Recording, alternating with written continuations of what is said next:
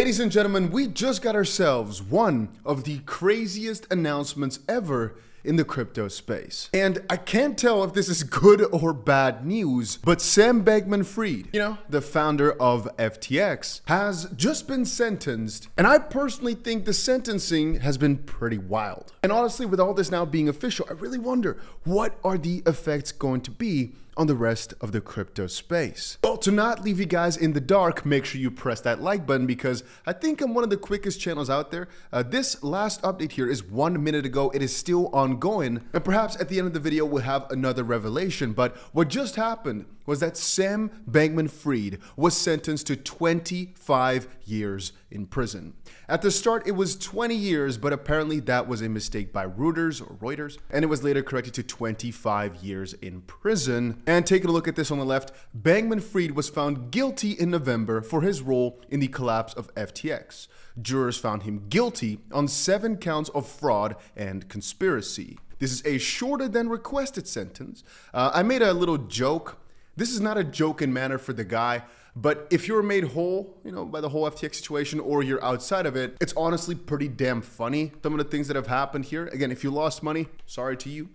But the way this whole lawsuit is going, to me at least, has been interesting. And I was joking about it earlier. What if for him basically just joking around, which in hindsight was definitely not just joking around, but to him, it was all just a big joke. What if just goofing around ends you up with life in prison? Because the prosecutors were angling for 40 to 50 years.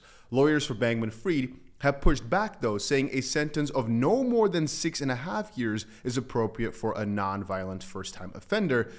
And I guess they chose the middle of 20 to 30 years, 25, 𝗵𝗂𝗪𝗏𝗏, handshake on it.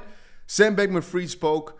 The former CEO of collapsed crypto exchange FTX apologized in a meandering statement to the court, saying his decisions haunt him every day, and they will keep doing so for the next 25 years. Well, supposedly, I guess, for life. And a lot of people have been asking me, what do I think about the sentence and what does this mean for the rest of the crypto space? Well, we'll get into what I think it means for the crypto space in just a second, because I think there's a couple of things that are starting to move into play just because of this. This whole lawsuit and the court day has been kind of, I don't want to call it anything. I want to call it more sad to read through. I mean, things like customers don't deserve any of that pain, but I'm not the one that matters at the end of the day. It's the customers and employees affected that matter.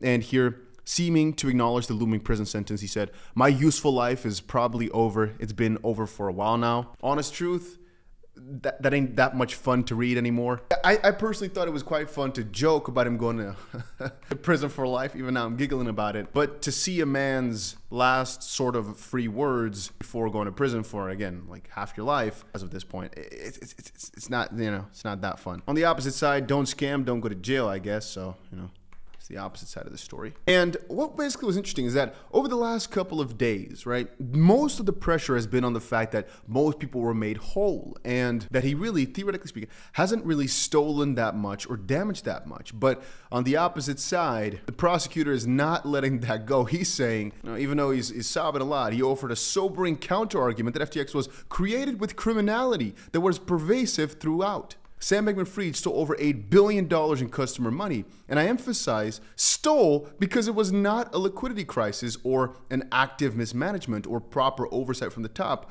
Rose said. It was not a bloodless financial loss on paper. It was literally just him stealing money, or I should say them, right? Which makes me wonder, what's going to happen to all the other FTX executives? I haven't really caught up with that in a long time. And I guess I kind of don't care because he's the main man, but it is interesting to see that they all threw him under the bus at the start, and that he indeed is now one of the big three, with Bernie Madoff on his left and Elizabeth Holmes over on the right. And what was also interesting to me is that they brought up his background, his parents, his connections to Gensler. I mean, that one was kind of left off guard, but his connections in politics, just how much he was donating. And the judge said that SBF wanted to be a hugely political influential person, and that apparently this wanting to become a very influential political person led him to go along this line of financial crimes. Anyway, after he was sentenced to 25 years in prison, the judge said there was a risk that this man will be in a position to do something very bad in the future, and it's not a trivial risk. Bankman-Fried acknowledged his mistakes and said he was sorry for what happened to customers, but never a word of remorse for the commission of terrible crimes, the judge said. He knew it was wrong, he added. So perhaps that might have also added to the claim here, or to the 25-year sentence. Anyway, another part of it, which was interesting to us, everybody on Twitter, was that he was ordered to pay back over $11 billion. And to me, the most interesting part is, how does he have $11 billion to pay back? Or does this mean that this is what he owes regardless of whether or not he has it? He has to forfeit it even though he might not even have anything to forfeit. But the way I'm reading it here, it just means he's got some money and they have to forfeit $11.2 billion of it. However, he said there would be no restitution to the people who were wronged because it would be impractical in this case with so many victims. Yeah, but on the opposite side, I'm thinking, so where else is the 11.2 billion going? To the pockets of Uncle Sam? Well, not this Uncle Sam, the other one. Again, if you want the latest of the latest, what just dropped is that he was now recommended to go to a medium security federal prison very close to his family, or actually medium to low. Apparently, though, I just read that the sentence marked the culmination of Bankman-Fried's plunge from an ultra-wealthy entrepreneur and major political donor to the biggest trophy to date in a crackdown by US authorities on malfeasance in the crypto markets. So perhaps this sentence was also to prove that this crypto stuff can be slammed down and that the jail times are very much real. Because honest truth, right? When looking at this, if we're just being open, if he should pay back 11 point something billion, and it's found out that customers have lost 8 billion. Yes, he's stolen. I don't think any of that should be allowed, and he should definitely go to jail. But doesn't that, theoretically speaking, mean that there's not that much of a problem in terms of the money, if you get my drift? I know a lot of people were made whole to some extent, but I'm just saying, if he has to pay back 11 billion and the whole problem is about 8, then that problem about people, losing the money ain't that big a deal. It's mostly about the intention behind it. Perhaps I'm missing numbers though, guys, because it's been a long time since I was dealing with all this. Like, for example, in theory, right, his money went towards $26 billion at some point. Bankman-Fried wrote a boom in the values of Bitcoin out of digital assets to a net worth of $26 billion, according to Forbes, before he turned 30. And I'm thinking with Solana and with all the cryptos booming to heights of which they've never seen before, at least some of them in which they were also invested. And Sam had other crazy bullish, crazy amazing investments, even some bought by Apple. He should be richer today than any time before. And so that makes the wording kind of strange that this is not going to go back to customers that didn't receive all their money yet. And again, guys, I'm not trying to say that his practices were good or that he should have received less jail. If you start looking into it, the intent is the most important part out of everything. And especially once you read through some of these statements, they've been doing a lot of shady shit, we can't deny that. But anyway, that was the most important part of what happened today with regards to crypto lawsuits. I mean, we had some interesting KuCoin news 2 days ago, 3 days ago maybe.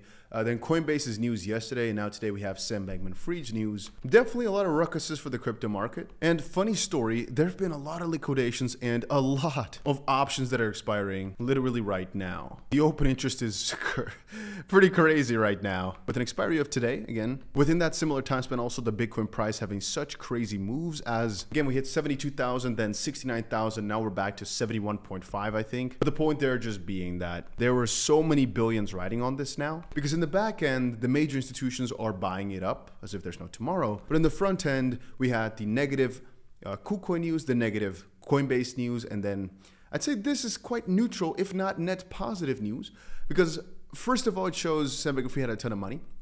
But people are not going to get it back. But that means that the money issue might not be the biggest part. But that all aside, it kind of shows the bad actors are going to get punished, and that this chapter of craziness is potentially finally over. And I've on purpose been waiting actually a little bit to publish this video to see if there would be another additional update, because I was thinking it's live right now and I need a little bit more closure. And here's kind of the piece that I was waiting for. There's no possibility of parole in federal criminal cases, but Bankman-Fried can still shave time off his 25-year sentence with good behavior. He may serve as little as 12.5 years if he gets all of the jailhouse credit available to him. Mitchell Epner, a former federal prosecutor, told CNN. Federal prisoners generally can earn up to 54 days of time credit a year for good behavior, which could result in an approximate 15% reduction. Since 2018, however, non-violent crimes can get as much as 50% under prison reform legislation known as the First Step Act. And then there's also potentially medical and some other things along those lines, which could reduce his sentence significantly. So even though it's 25 years now, perhaps it's only going to be 12, but it's still, honest truth, I kind of expected it to be a little laugh sentence of what, 3, maybe 5 years or so. But the fact that the original sentencing here is still 25 years is quite significant to me. And looking at how the markets reacted, I'm seeing, funny enough, almost only up. You might argue here that since Sam Bankman-Fried got charged, the price has been downwards, but this is what happened when Coinbase had their lawsuit debacle. What we're seeing right here is basically nothing. And I think at the end of the day, there isn't really any good reason as to why the crypto space should go down based on Sam Bankman-Fried's judgment, except for the fact that perhaps these scammy market makers or bad actors are right now more afraid to do their scammy business, and thus they might propel the crypto space forward a little bit more carefully because they don't want to scam as much, which on the contrary, I personally think would lead to better business though, because they wouldn't be overinflating the prices as quickly. We'll talk about what I mean with that in a separate video. But yeah, it's a pretty wild story. And I think that's a wrap. Crazy stuff in the crypto space nearly every single day right now. But ultimately, I kind of think this is the necessary evil, you know? It's gonna feel really, really bad for him, but that's the price of the risk that he took. Anyway, that's about it. Hopefully you enjoyed the video. See you guys soon in another one.